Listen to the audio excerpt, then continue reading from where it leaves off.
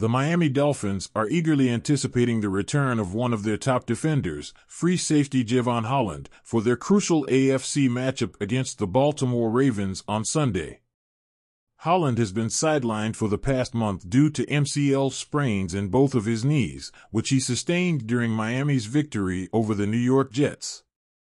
However, there is positive news as Holland has been participating in limited practices throughout the week and could potentially resume his starting role against the Ravens.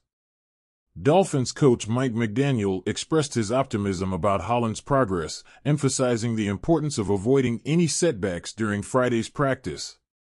McDaniel highlighted Holland's determined nature, describing him as someone who gives his all without holding back. The coaching staff is carefully monitoring his progress to ensure a full recovery without any setbacks. Holland, a second-round pick in the 2021 NFL Draft, has been gradually increasing his participation in practice over the past few weeks. While he has been limited in certain drills and team activities, the Dolphins coaching staff has been impressed with his performance. Holland himself is taking a cautious approach, focusing on taking it day by day and ensuring that his injury is fully healed before returning to the field. During Holland's absence, Brandon Jones has stepped up as his replacement and has made significant contributions to the team's defense. Jones has recorded 40 tackles, 2 interceptions, and 4 pass deflections in the 6 games he has played. If Holland returns, it is likely that he will be paired with Deshaun Elliott, who recently returned to the starting lineup as the strong safety. In addition to Holland's potential return, there are also updates on the Miami Dolphins' offensive line. For starting offensive linemen, Terron Armstead, Austin Jackson, Lester Cotton, and Robert Hunt have been dealing with various injuries but participated in Friday's practice. Terron Armstead, the Dolphins' starting left tackle, has been managing knee, ankle, and back soreness, which typically results in him sitting out Wednesday practices.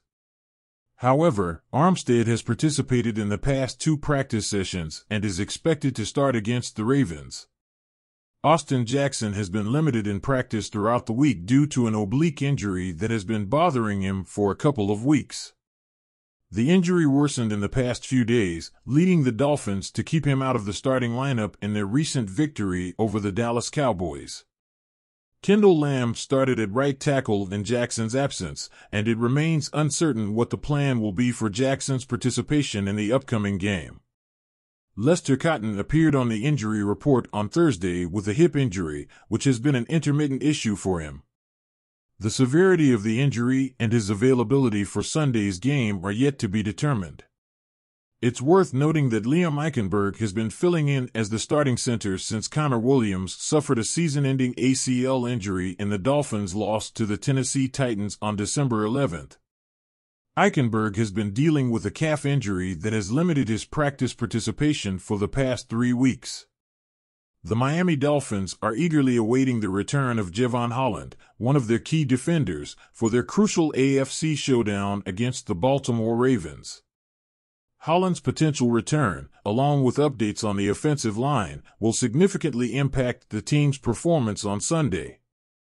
Stay tuned for further updates on the Miami Dolphins roster as they prepare for this pivotal game.